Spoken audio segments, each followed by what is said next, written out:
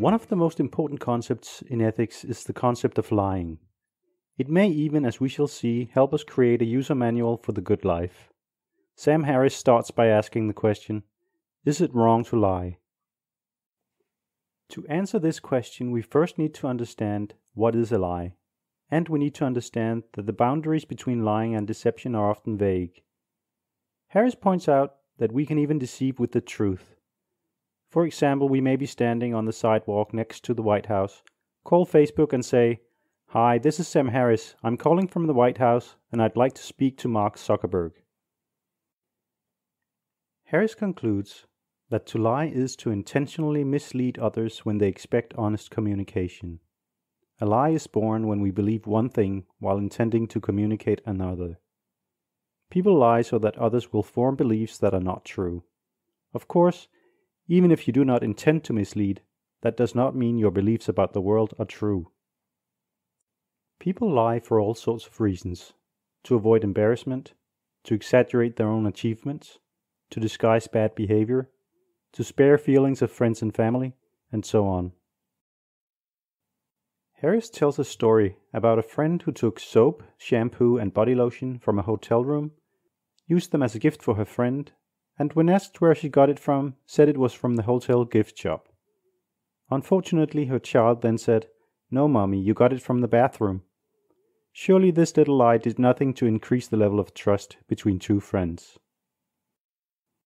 Harris cites research that implies that all types of lying, including white lies, are associated with less satisfying relationships.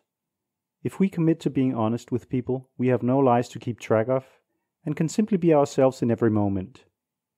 Honesty can force any dysfunction in our life to the surface. If you cannot lie about your faults and life crises, then you are forced to deal with them. It's important to remember, perhaps, that it's possible to be both honest and kind. Harris distinguishes between two types of lies. You can lie about what you think the facts are, and you can fail to correct other people's false impressions. Lies of commission and lies of omission. They may be morally equivalent, but are not always. This book focuses on lies of commission. Sometimes we lie about our feelings in connection with gifts. Jerry Seinfeld's show about nothing has a sketch about this.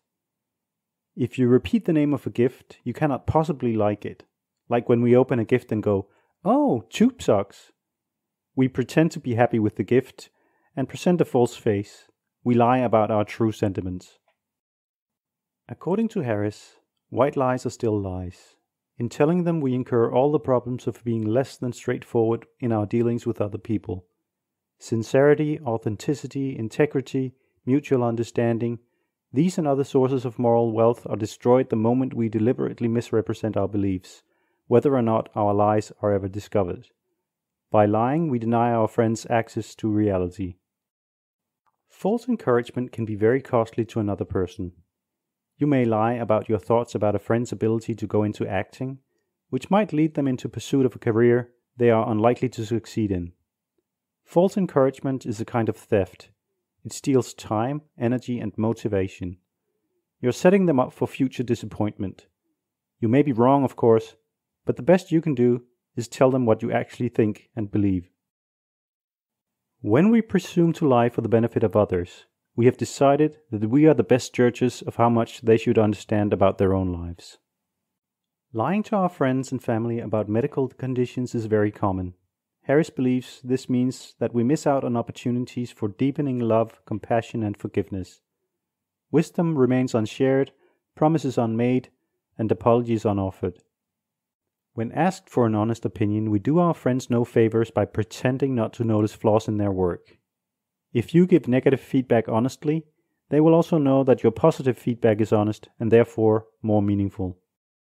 What about secrets?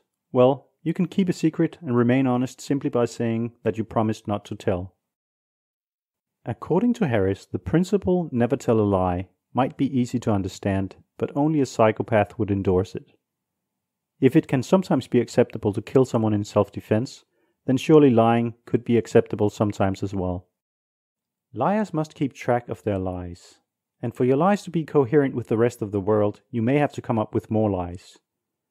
Telling the truth means you have nothing to keep track of. By lying, you lose a chance to have authentic conversations. Harris cites research indicating that liars actually trust people they deceive less, and surely the feeling is mutual. To truly have integrity, we must not feel the need to lie about our personal lives.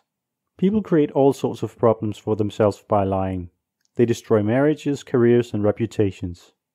Big lies by major companies and the government have now led people to reflexively distrust those in positions of authority.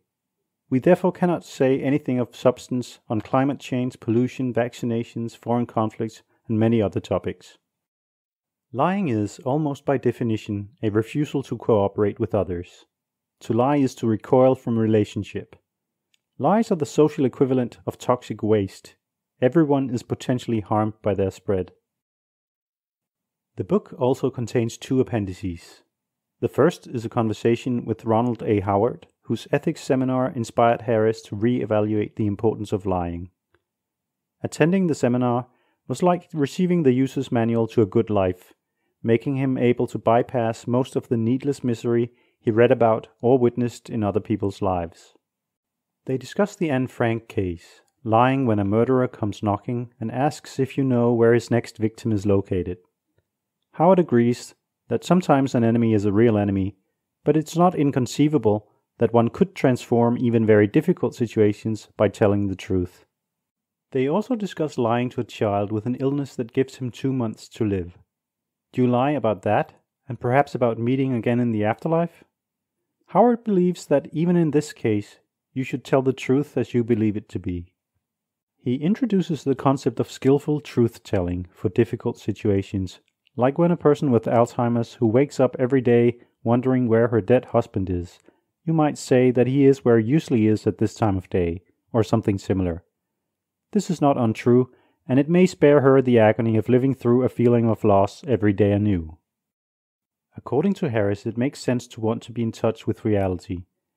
Given that your every move in life will be constrained by whatever the facts are, both out in the world and in the minds of others, being guided by anything less than these facts will leave you perpetually vulnerable to embarrassment and disappointment. The second appendix is a conversation with readers who question some of the ideas Harris put forth in the book. One of the most asked questions is about lying about Santa being real. Harris says you may give your children a more thrilling experience at Christmas, but you also give them a sense that you may be lying about other stuff as well. This has turned out to be a somewhat controversial claim.